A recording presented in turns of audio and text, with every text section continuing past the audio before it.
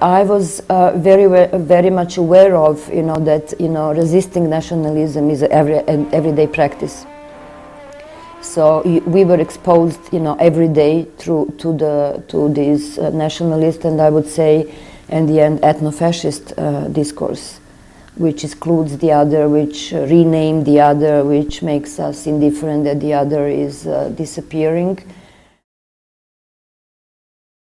Then I started to fight these clashes and stresses, realizing that if my body is going to be is already undergoing all these regional, political, and other cultural processes, I would like to experience it, and I would like to watch it how it goes.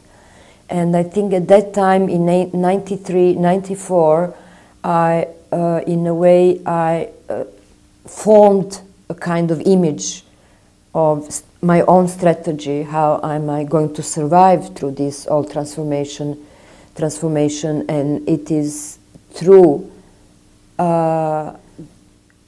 exposing my own body to these processes, and making my own body and the surroundings and the context that I'm living in my own research field study.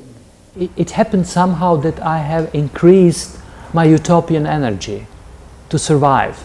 It means I have been producing more illusions to survive, because without these illusions I cannot survive.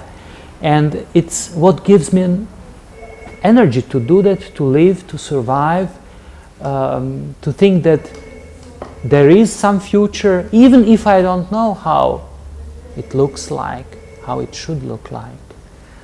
And well, it's a kind of source for this utopian imagination, maybe.